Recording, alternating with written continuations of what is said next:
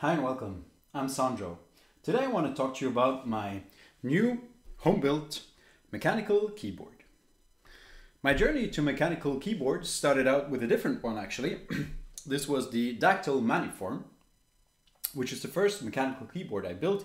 I liked it because it has this ergonomic look and feel with the thumb cluster here and a nice curvature. However, it turns out that this curvature actually didn't really fit the way I was using a keyboard.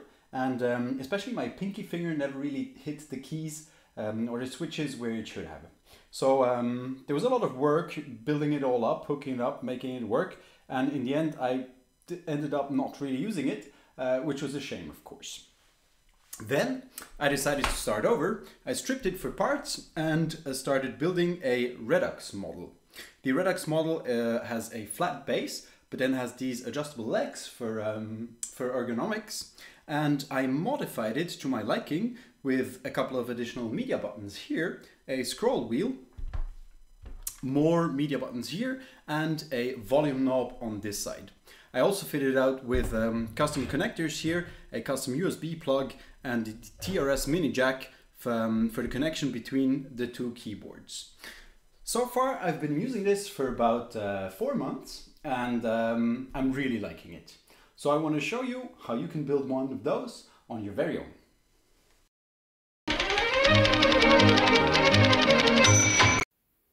In a keyboard, the keys are arranged in a matrix of rows and columns, where every key belongs to exactly one row and one column. If you have a look at it from the inside, how it's soldered up, you see the exact same system, where there's a grid of rows and columns, and all of these rows and columns are then connected to the microcontroller. So if you have a look at one single key, here this is the F key, this would be connected to row 2 and column 4. And once you press this key, so there's a connection made between row 2 and column 4, which will then be detected on the microcontroller. Here you see the connection diagram, and again, if for the F key, row 2 and row 4 are connected via the F switch, then the microcontroller can detect the F being pressed. Since you go through the effort of building your own keyboard, you should also select the right keys for it. But there's a multitude of them. Everyone has slightly different characteristics. Some are silent, some are clicky, this one. Some have harder resistance, some less resistance. Basically, it's a matter of personal preference. However, the cherry red and the Kyle purple are pretty safe bets, and they're one of the most sold keys. Nevertheless, you're gonna spend a lot of time hesitating and going back and forth, not being sure what actually you really want to buy. I started out with the open source Redox files and customized them, mainly added some space at the top to fit my media keys and the volume knob and scroll wheel. Same thing on the lower side, where I cut out some space to fit the additional PCBs and the hexagonal nuts that will hold my media buttons. And then you're gonna go back and hesitate again, and finally settle on a bunch of purple Kyle switches. In terms of other equipment, you're going to need a TRS mini jack cable, a micro USB cable, a couple of screws to hold everything together, obviously the switches, then diodes, as many diodes as switches. Those actually help to make it possible to press 2 switches at the same time. Microcontrollers, 2 of those, rotary encoders, 2 of those, media keys, media buttons, and a TRS mini jack plug, as well as keycaps. Those are custom ones, or you can use any old one from an old Cherry keyboard. First step in assembly, printing the keyboard. As easy as that. A little bit more seriousness, it should look something like this, where you end up with a top and bottom half. Now, before you want to put all the keys inside, it makes sense to solder the diodes onto the individual switches. For this, I prepared little ears or holes on the diodes first, and then attached one by one a diode to each of the keys.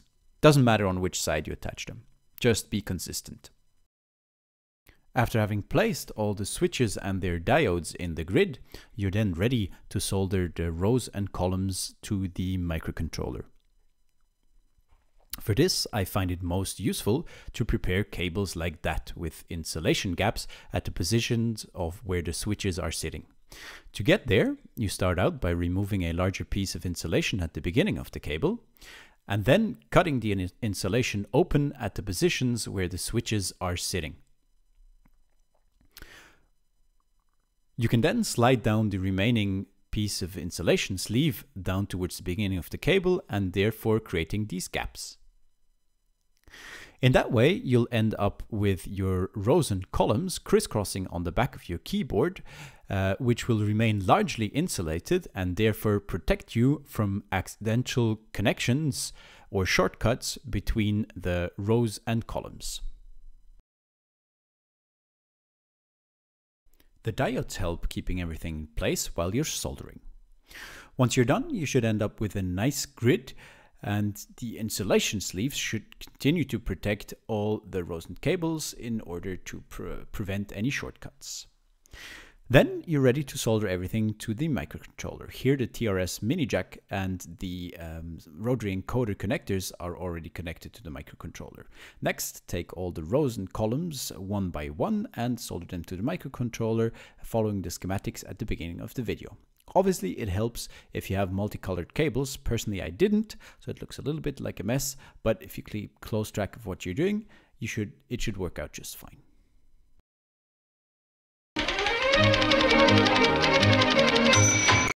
Now, the Redox keyboard is a split keyboard, meaning it has two independent sides. Both sides are connected with a TRS 3.5mm mini jack, which connects the two independent microcontrollers together. Then there's a micro USB port that connects it to the computer. Now note there's only a single micro USB port, meaning that the left side here is the master. Now to program the keyboard, we're going to use the QMK framework. Go to their website and follow the installation guide according to the OS you're using. In the keyboards folders, find the Redox keyboard, and there's a media key map. In there you'll find the configuration where you might want to make sure that USB serial is defined for the micro USB connection. Then, as mentioned, the left side is the master side, which we're defining here, and we'll also define the EE hands flag, which forces us to flash the EEPROMs of both sides of the keyboard, telling them, or hard coding on them, which one is the left side and which one is the right one. Now in the key maps, you can define how your keyboard layout should look like. I went ahead and did something similar to a Swiss keyboard layout, but you can modify that or even create your own. Once you're happy with the setup and the keyboard layout, you can go ahead and compile it. Use the command as such, replacing your keyboard layout as arguments. And once we've done that, we're going to get the binaries, which can then flash to the microcontrollers. The binaries are created in the build folder at the root of QMK. Now to program the microcontrollers, obviously you're going to have to hook them up to the computer like so.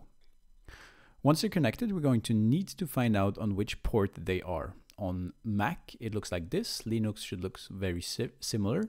And on Windows, you're going to have to find the COM port that you'll be using.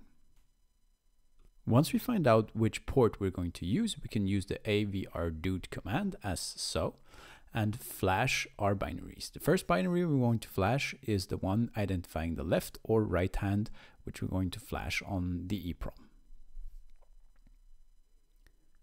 Now, when flashing, what usually happens, or at least for me it happens a lot, is that it fails with the programmer not responding. That's nothing to worry about, and the reason is we need to reset the microcontroller to Bootloader.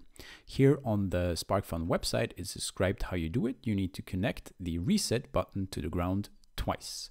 I'm using a small cable like so, connecting it to the reset pin and then touching the ground pin twice. And as soon as this happens, you have 8 seconds where your microcontroller is in bootloader mode, where you can reuse the command as before and actually flash your EEPROMs.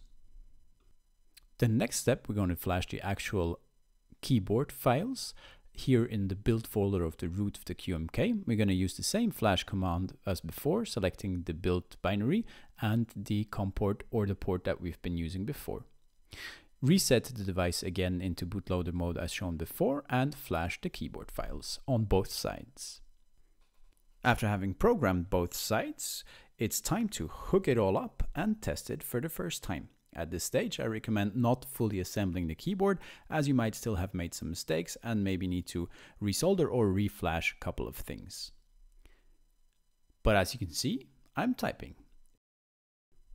As you're most likely unfamiliar with a split ergonomic keyboard layout, you're gonna be typing very slowly at the beginning as you need to get used to your new keyboard. But the keyboard itself, it works. It does what it should. It types the keys you press.